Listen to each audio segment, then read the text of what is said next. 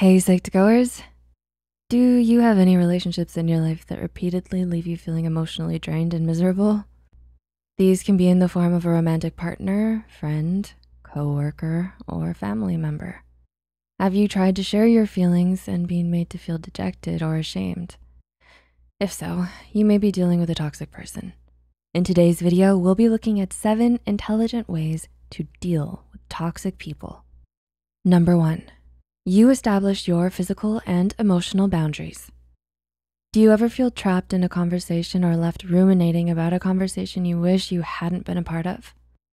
Psychotherapist Amy Morin advises that when dealing with toxic people, you need to set your physical and emotional boundaries. For instance, this could be in the form of stepping back from a group of gossipers that make you feel uncomfortable. Understandably though, it's not always easy to physically retreat, such as in work settings with colleagues and bosses. In instances like this, you can limit the emotional energy and time you spend thinking about them, and try not to give much thought to them afterwards. Number 2, you avoid playing into their reality. Have you ever been in a situation where a friend or coworker makes a mistake but blames it on you or someone else rather than taking responsibility for their actions? Whilst standing up and disagreeing can feel daunting, this can be done in a respectful way. In fact, it's actually healthy to agree to disagree. According to Brito and Rapol, 2019, a way to confront people without being confrontational or accusatory is taking them to the side and saying, "I had a different take on the situation."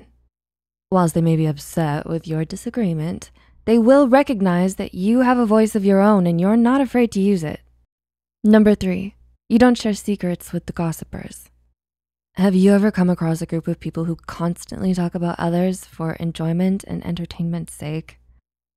According to psychiatrist Ned Howell, gossip can be defined as sharing information, real or imagined, without permission. Gossipers tend to delight in other people's pain and gossip about anyone and everyone they can. Chances are if someone shares other people's secrets with you, they're untrustworthy and will share your secrets too if given the chance.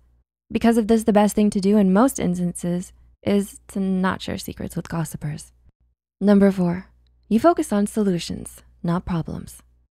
With many toxic people, their focus tends to be on problems rather than solutions, and they always have something to complain about, which can be very emotionally draining for people around them. On the other hand, a way of dealing with this behavior is by focusing your energy on solutions instead of problems. If you have someone in your life who creates problem after problem and continuously expects you to help them fix things, it might be worth reconsidering your relationship with them and preventing yourself from getting sucked into their drama. Number 5, you spend time with loyal friends. Do you have any friends in your life that you know you can always count on? A really good friend should have your back, help you feel good about yourself, and celebrate your success with you. It can be hard to come across such people, so when you do, hold them close and show up for them the way they show up for you. Rather than focusing your time and energy on toxic people, surround yourself as much as possible with loyal and loving friends. Number 6, you recognize the insults, ignore them, or toss up a joke. Understandably, insults hurt and they're unpleasant and can feel like a personal dig. It's important to remember though that toxic people are often hurtful to everyone and it's much more reflective of them than it is on you. It can be really difficult, but not taking harsh words to heart can be one of the best ways of dealing with toxic people, because most of the time they're just wanting to stir the pot and cause drama.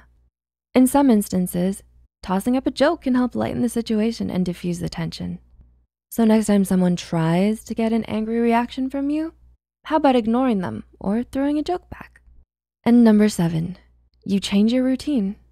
Do you find yourself stuck in a rut of not being able to succeed because of certain people? For example, maybe you have family members who create a hostile environment when you're trying to study for an exam. If this is something you relate to, changing your routine may be a way of dealing with this. Ideally, your family in this example would be respectful of your boundaries, but in the instances where they're not, waking up earlier or going to the library might help you help yourself. So there we have it, 7 intelligent ways to deal with toxic people. Did you find any of these tips helpful? If so, please let us know in the comment section below. As always, thank you so much for watching. If you enjoyed the video, please like, subscribe to Psych2Go if you haven't already, and feel free to share with anyone you know who might also enjoy the video. And we'll see you next time.